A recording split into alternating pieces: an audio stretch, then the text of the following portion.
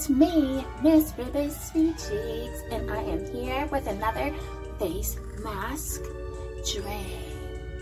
You know how I do, but today I got a special treat just for you. You know how I always talk about milk and how Cleopatra sworn by her beauty with milk baths. She was like, she was the premier beauty guru of her time. She studied it all. Science, humanity, ecology, everything. She was versed to it. So when she says to bathe in sour donkey milk, you know we all gotta do it, right? Ta-da! I hid away some milk and let it sour for a few days. It is so lumpy and it is disgusting. But if it works for the goddess herself, then it's gonna work for us too, right? Right. So I'm gonna add in some turmeric, because turmeric is a really lovely antiseptic. It's a lovely anti-inflammatory. It is gonna prevent our dead skin cells from clumping and clogging our pores when we use this sour milk face mask to gently remove all of our dead skin cells and tissues, all that grossness that we don't want on our face. Round two, darlings. If it's good enough to do twice in 1 week, it's good enough for you to do once. Am I right? Don't worry about the smell. If it ain't broke, well, that's not the right saying. But trust me when I say this, if you want to glow and it's the perfect mask for the weekend, turmeric is going to brighten. Right? Sour milk is going to take away that dead layer of skin so we're left glowing and beautiful. I'm telling you, this lactic acid is the perfect exfoliant that we all need. And if I can make a recommendation when doing this, feel free to gently rub it to encourage. This is a physical exfoliation.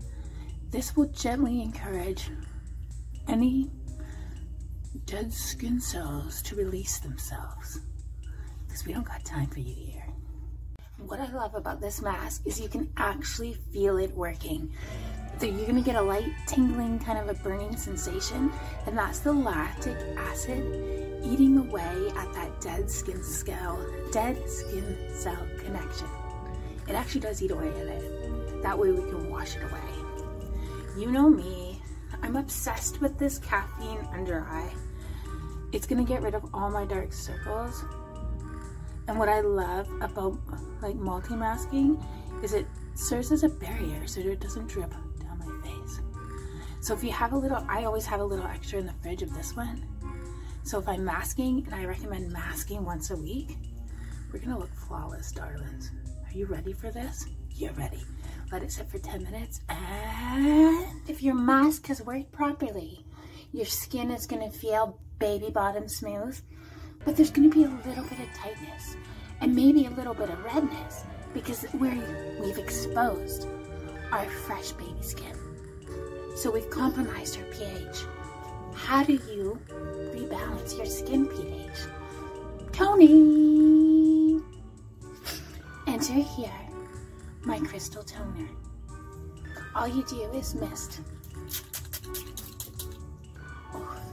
So I keep that in the fridge to help tone and even set my makeup. And it's a beautiful, refreshing thing. But one more thing before you go. Moisturize. I don't use any creams or moisturizers, but what I do use is this wonderful facial oil, which I make here myself.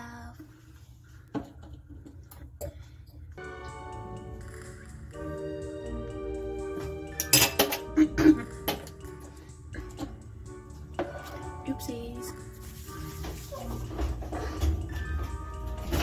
So there is face massage that I like to do, which is important because it releases any buildup or lymph that could be like, you know, hiding there somewhere. But always move in the upward direction. Never down. Don't help gravity.